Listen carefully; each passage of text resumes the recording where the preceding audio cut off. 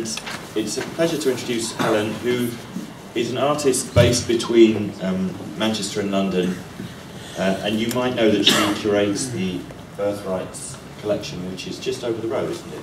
Yeah.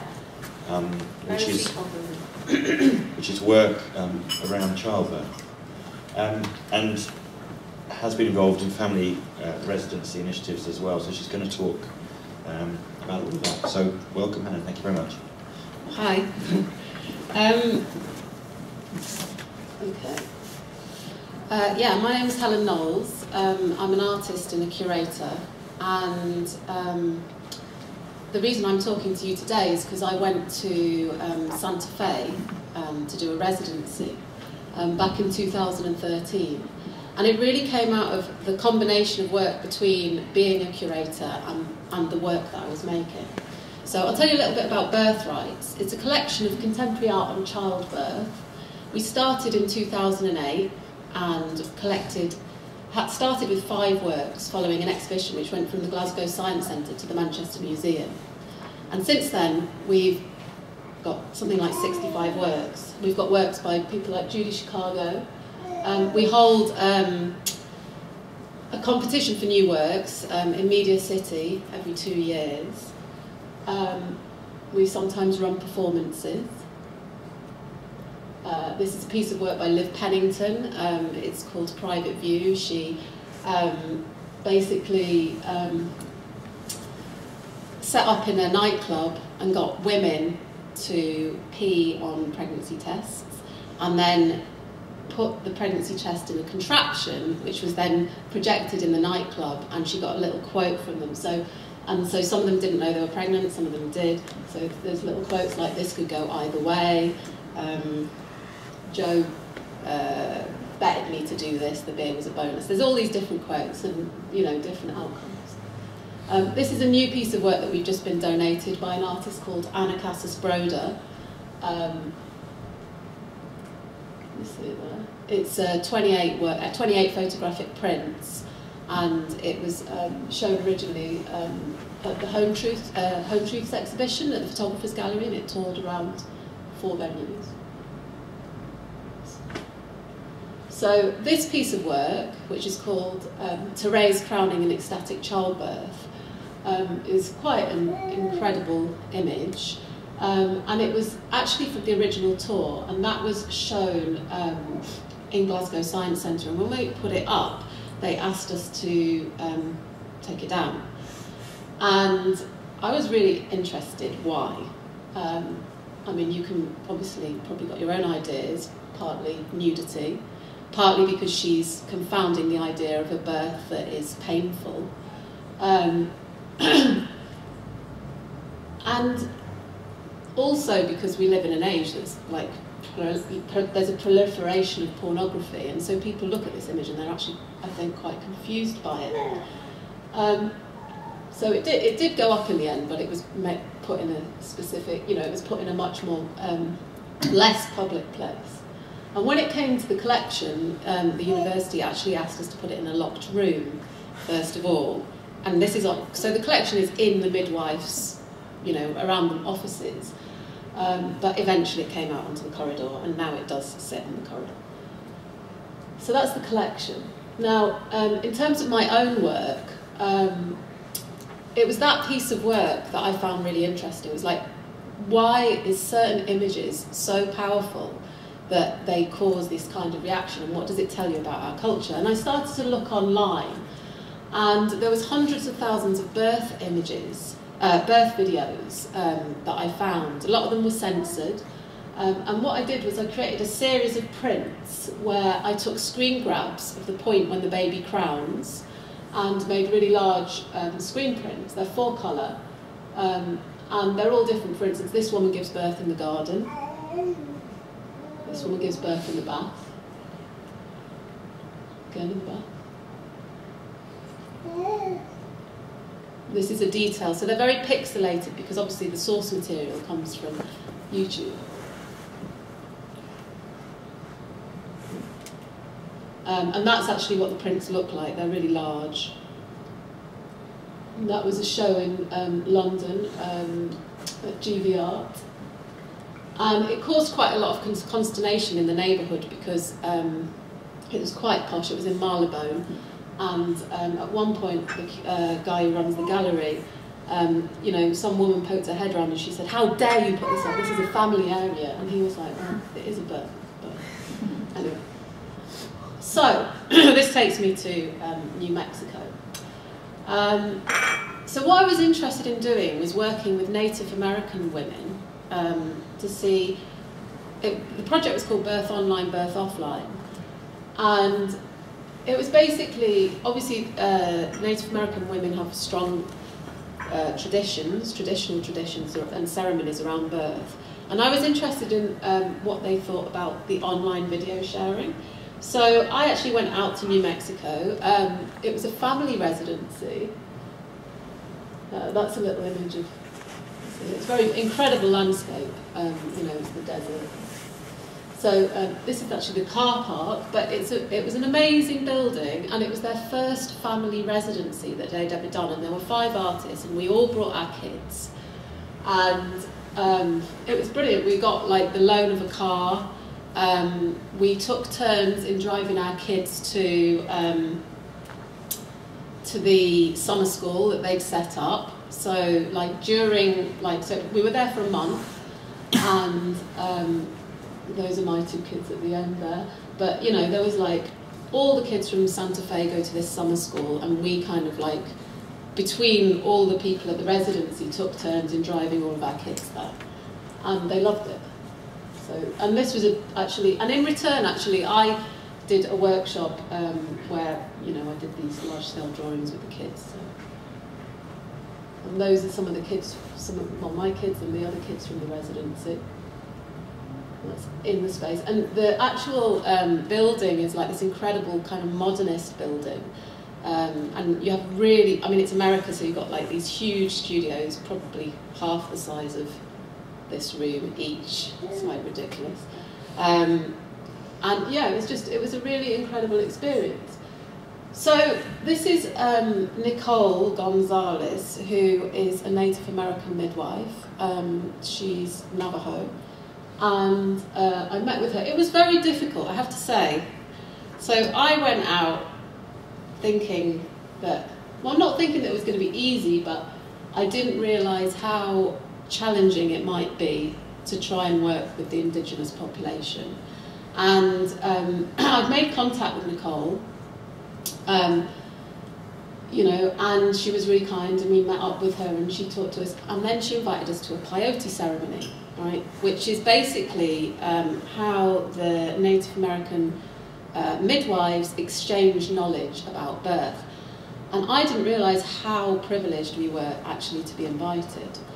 And so it was, I mean, it's very difficult to actually describe this. Like, people talk about native time. There is something that happens when you're in these regions, which is not of this world. And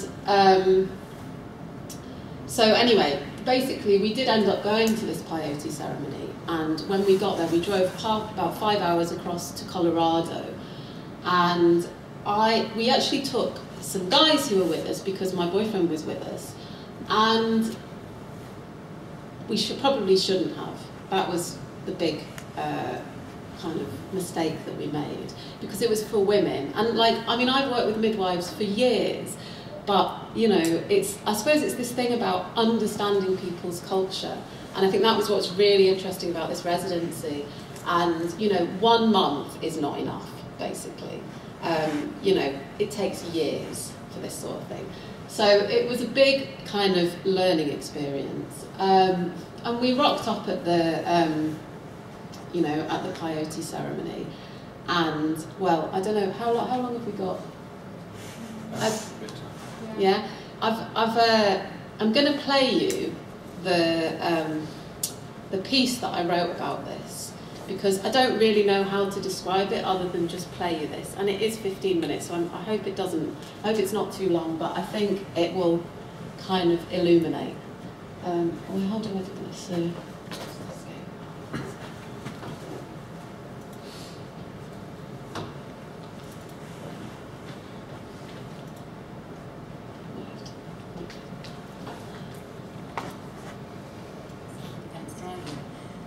forest fires and the gathering had been moved.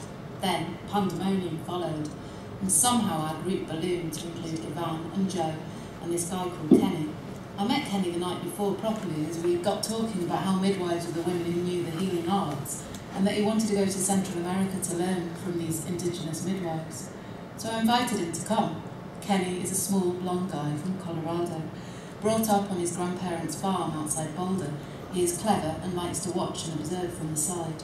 So in between looking up road closures on the internet, a summer solstice ceremony where Muna commandeered the population of Snow Mansion to throw seeds into a newly tilled field, whilst making a wish and dispelling old worries, our group formed, and now we are back on the road north towards Colorado, cutting through the huge plain to Fort Garland and slipping between two forest fires into the Rocky Mountains. I was disappointed Nicole did not decide to come. It would have been a good opportunity to get to know her a little, but I also have a feeling that she felt that the Spanish influence of the curandera was not exactly her interest.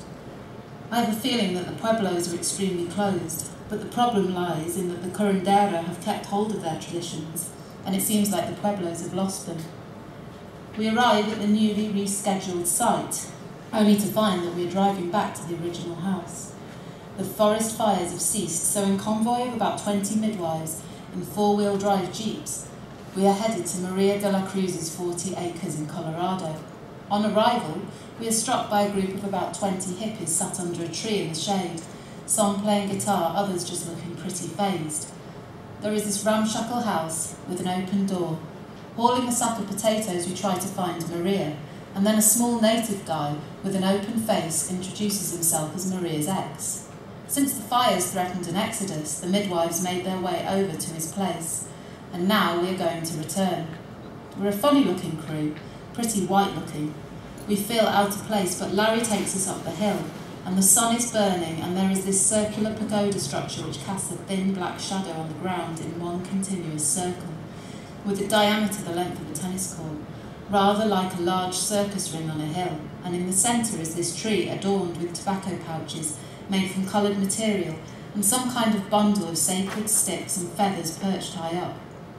And as we enter the ring, we hold our hands to the sky and turn around, and everyone does this. Of course, before this happens, Chris, the doctor, who jumped in with us, he is a paediatrician and wanted to ditch his group to come and meet the midwives, accidentally crosses the shadow line, but Larry is forgiving. He jokes about our colonial stamps on our passports. And then he explains the whole sun ceremony, the 4 days of fasting, the moon hut where menstruating women sit, how 35 men will dance and pierce themselves to purify, to give back, and the families sit around and there is a lot of emotion. And he says we could come to a ceremony if we wanted. The sundance was outlawed in the late 1900s until the 1950s. I get the impression that from a Western point of view, it was considered brutal, but I would say no more brutal than an unnecessary caesarean or plastic surgery. It is about purification, a trance, to find or receive a vision, which of course I'm sure you would receive if you fasted and danced for 4 days. And then we spoke with the first group of midwives who made us aware of our cultural difference and the need to be respectful. She let us come and join the herbalist workshop. This was a woman in her 60s, a white woman from Taos, with an audience of indigenous midwives. And after a workshop, and we had had the chance to introduce ourselves, she came right up to me with her card exclaiming, "Back in the 60s, you know, in Taos, we were light years ahead of the natives." Quite a statement, not one I myself would have voiced. Written 4 days later. Dreams and memories filter in between my present reflections of the weekend, a heart made of burning coals, its gleaming undulations of red light shaped by Kenny, the apprentice fire chief. Pulsating vortex of the ceremonial space. Our arrival at Maria and Danny's home, jeeps parked in the front, the midwife who sponsored the gathering, baby on her hip, strong features, long nose, slender body, tattooed, an undercurrent of tension, visible mustering of strength to address us all, address us. "You must take care to be respectful, to take your trash with you." We enter the kitchen, myself and Samantha, we begin to help sorting out the food, vegetables on one table, another Maria from LA, a union leader, placing a task in front of each woman to chop, to stir, to crack eggs, to wash, to dry. Swiftly and gently orchestrating the preparation of the food, I slip outside. Danny expresses his reticence at putting up the teepee, but now with the help of the guys who he brought, he feels there is enough of them for this job. They disappear off up the hillside. Plumes of smoke from the forest fire change the appearance of the skyline, sometimes a heavy grey, other times white buffering clouds. Evidence of the fire stretches like black stalactites against the sky, a ratchet graveyard of tree trunks. I return to the kitchen and am approached by another midwife looking like a Mayan princess, squat and proud, composed and retaining her power in decisive moments. She hands me an iPhone with Nicole's number tapped in. Nicole wants you to call her. Eventually, pacing up and down the perimeter of the field using Joe's phone, I get through. Nicole is panicked. She blurts out the words, "The midwives feel unhappy with you being there. They feel uncomfortable with your presence." I'm shocked. I ask Nicole, "What should I do?" "You need to ask their permission to stay." I close the phone up like snapping together an oyster shell. I walk straight back into the kitchen and ask the Mayan princess if she will talk with me, here or in private. And she leads me to the sitting room. My skin is prickling, my chest is on fire. I try to explain how we all came to be there at that place, about the project. The Mayan princess listens regally, expressing no emotion, her hair tied up above her chiselled face. "How many of you are there?" I stumble for the words, me, Samantha, Ivan and Joe, who drove us because we only have one car between us, and then there is Kenny and the doctor. I feel stupid, incapable of an explanation. I don't even know the doctor. She looks at me disdainfully, and then I try to tell her what I am interested in, about power relations, about the blog, about the exhibition. I've already sent through an email about what we were doing. We were meant to come with Nicole, but she let us down at the last minute. We waited with all our bags packed. It was a rushed decision. We had no idea. Maria and Danny, whose land it is, want you to stay. The women feel unhappy because of what we call historic trauma, but the sponsor is happy for you to stay. And then the sponsor converses in Spanish with the princess. My mind is reeling. I feel on the edge of tears. I dash out of the kitchen to the field, where Joe hands me the phone. "I want you to leave," Nicole's voice breaks through, "but I've asked permission and I feel it would be wrong to leave now. The family whose land it is would like us to stay." They were being polite, that is native way. "Nicole, if we leave now it will be worse. It will be bad for everyone. It will cause a scar." "You don't understand my culture," Nicole blurts out. "You'll never understand my culture." How will I ever understand unless I have the chance to engage with your culture? The line is breaking up. I pace along the edge, grasshoppers jump at my feet, and we talk or try to respond to the half-heard sentences. I close the phone. I walk to where Ivan and Joe and Kenny and the doctor and Danny are congregating at the foot of the field. Danny is relaxed in his Ray-Ban sunglasses, his soft voice like a balm. I explain what has happened. I explain how we have let down Nicole. So, she is unhappy. You're here now. Forget it. Tears start to flow as I look across the horizon and I gulp them back. Back in the kitchen, things are like a dream world. I answer questions, but I feel stung and disorientated. And then Maria, the union leader, tells us about historic trauma. Tears are now welling up in her eyes. One night she drove into the wrong hotel, how after checking in she was parking her car and a woman runs out of the hotel clutching her baby, agitated, stating, "You've got to go, you need to leave. I'm a God-fearing woman, but something bad will happen." And Maria had to drive 3 hours back to another service station to get away. The women gather on the stairs which lead into the kitchen. The Mayan princess has refused to introduce herself. The women gather around her protectively and we help chop. I feel so uncomfortable that I envision peeling away my skin and disintegrating like the Wicked Witch of the West in The Wizard of Oz. And we try to sit on the front deck, and in the distance all the men are erecting the teepee far away from the current trauma. But my instinct is to stay, to see this through. Strange thoughts flit through my mind as I try to assemble the tent for a second time. Samantha wants to leave, Joe wants to leave. What if it gets ugly? I just need to trust it won't. Now Samantha is sat in the car and she looks upset and worn. I talk to Maria, who owns the house. She has this sensible, practical air about her. "No, you must stay." She makes a passing comment about how some of the younger women are being more militant. She says she'll phone Nicole. Maria is older. There are laughter lines around her eyes, yet she has the look of experience, her long dark hair and beaded earrings. She looks like how you would imagine a native woman to look. Long skirts, moccasins. It is Samantha whom I am worried about. and Maria rushes over to her, hugs her and exclaims, "It's okay, this is my house," and we eat together. A prayer is said to the 4 directions. And then all the women make their way over to the teepee, where, in a circle, woman after woman tells a story, utter sadness that moves everyone to tears. Not a single woman is left with a dry eye. The emotionless and openness is moving beyond belief. Stories of abuse, loss, discovery, anger. It could be a counselling meeting back in the UK, but it is also incomparable. It shifts the energy, acts as a release for the tension. Only the main princess remains missing. I try to communicate to the women how I appreciate and respect that the younger women who have not had children are there, how important it is to work on the blockages, the fears that may, unless approached and dealt with, cause problems in birth, which affect the children as they grow. That is what is so priceless about the circle, the generations of women talking together. A fire is lit in a teepee by Danny and his niece. Afterwards, Samantha is upset.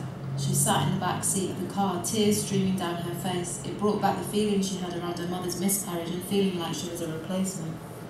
And when I exit the teepee, the sky looks magnificent, but behind us, black smoke fills the sky. And the niece tells how she had watched the fire service drop water bombs on the horizon. Danny rushes past. "You're going to join the ceremony. If that's okay," I reply. "Yes, all of you." Muna sent a bag with Kenny for me to use during the ceremony. A feather fan, a cushion, a skirt, 2 blankets. I share them out. I take a seat, and Ivan sits next to me. Joe and Samantha beside Ivan. Kenny has been asked to be the fire chief. He sits by the door. The doctor sits on the other side of the teepee beside Maria, the union leader. I want to disperse our group, but no one else wants this. The teepee fills up, and finally in walks the Mayan princess. She formally shakes hands with everyone in the circle, efficiently and without emotion. We are then asked to move, to make way for some children, so in unison we shift to another spot, and I sit next to a woman from LA. She's scantily dressed, buxom and very warm and funny, a home girl. Danny asks if she has a skirt. She has a large piece of material which she wraps herself in. Maria and her husband take a seat opposite the door. The fire is set to blaze by Kenny. Logs point towards the centre, and are stacked up, resting one on top of the other like Jenga. Flames leap and shed light on the circle. The hot ashes have been swept to resemble the moon. The glowing orb, the woman and Danny begins. His members of his family sit around the circle. His daughters, Maria's son from her first marriage, nieces, nephews and midwives line the edges of the teepee. Danny talks for a long time, every few minutes directing Kenny. More logs, pile them this way, shed more light, shift the hot coals into the moon so the fire can breathe. Everything has its place, its symbol, its meaning. And for Kenny, we see how he has been set to work. His face is red like a blacksmith's. He has to observe the correct direction in which to navigate the circle, always clockwise, sweeping, stacking, shaping, tending. Maria talks sometimes, but it is Danny who chiefly is running the ceremony. And there is a chance to speak at intervals. Things merge, prayers and utterances elongate. Danny asks for the medicine to be brought in 3 pots, the mush, the tea and the water. He looks gleeful. It is passed around the circle, a teaspoon at a time. Its bitter taste moves through my body, acrid and burning, but cooling. Danny thanks everyone for being there, including us, whom he calls the upstarts. There is a peace which reverberates, incantations, blessings, conversations as the fire peaks and dips. Sometimes smoke fills the teepee so thickly we all cover our faces. Coals are cleared, and a star is made from the orb, and an orb into a heart, and time is liquid. People around the circle throw up to get well. I keep expecting this will happen to me. Cedar is heaped on the fire each time someone gets well, to purify the air. Care is taken not to come between the fire and the sickness. I begin to feel tired, and all the time songs are sung, a drum and a stick passed around to each singer. No one lies down. Everyone is alert and upright, despite feeling so tired, and more than 7 hours Kenny tends the fire, not that anyone has any idea of the time. The connection between the family reminds me of the sweat lodge, the way Ramon celebrates his children, thanks them and displays his love for them. Danny, Maria and their family do the same. Sometimes tears are shed and moments are tender. I try to imagine my family interacting in this way. Ivan and I are now almost propping each other up. It is hard to sit cross-legged for so long until eventually it's time to leave, and it is still dark outside, and the moon has just disappeared behind the hill. And the birds are singing in the valley, and it is so peaceful and clear and beautiful, and everyone says good morning to each other. Samantha and myself go to the roundhouse to climb into our sleeping bags and fall fast asleep. Right, sorry. I haven't heard that for a while. So, I suppose what I'm just trying to say is that the thing about a residency is it's not kind of straightforward, and it can really teach you a lot about yourself. And you know, you can have a million plans in the world and they don't work out, but I think I did get an incredible amount from that experience. So I don't know. I don't know if there's anything else. Is there anything that anybody wants to ask about? Did doing the residency and that experience, which was amazing to listen to, influence your subsequent artwork? Did it feed in some way? Other than that, as a sound piece in itself? Yeah, I haven't actually. The thing is, it's such a difficult subject that I haven't really felt like going there. And it's all about representation and who can speak for who, and you know, even playing this to you guys, is that right? I don't know. But you're not meant to share this. You know, you can't take photographs in these ceremonies, right? So it's, for me, because my work always deals with like politics, issues around representation, appropriation, whether it's right to appropriate images. Like the Ina May Gaskin image, that's an image that's appropriated from by an artist from Ina May Gaskin, right?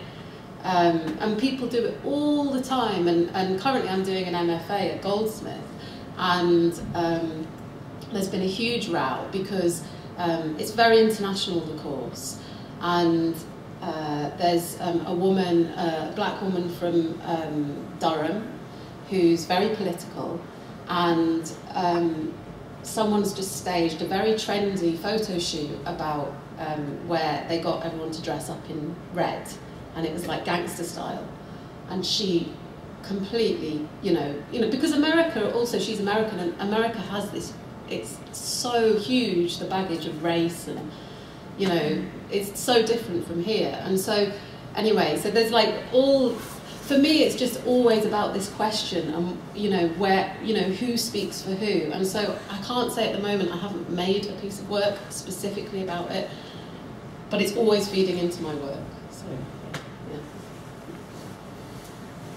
yeah, do you want the mic? No, it's okay. I've got a loud voice. Hopefully you can hear me.